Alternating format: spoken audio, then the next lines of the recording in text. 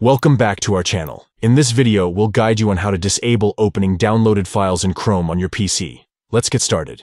Step 1. Open Chrome. Launch the Chrome browser on your PC. Step 2. At the top right, click on the More icon. Look for the 3 dots or vertical ellipsis icon located at the top right corner of the Chrome window, and click on it. Step 3. Select Settings. From the drop-down menu, choose the Settings option. Step 4. Open the Downloads section. In the Settings page, scroll down until you find the Downloads section and click on it. Step 5. Turn off the option, Show Downloads when they're done.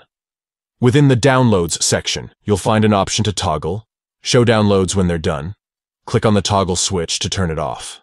By following these simple steps, you'll be able to prevent Chrome from automatically opening downloaded files on your PC.